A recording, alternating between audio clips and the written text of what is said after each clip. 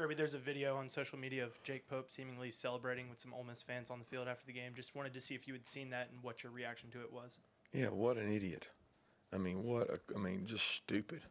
I didn't see it till today, but he's embarrassed about it. He's upset about it. That's obviously a childhood friend of his.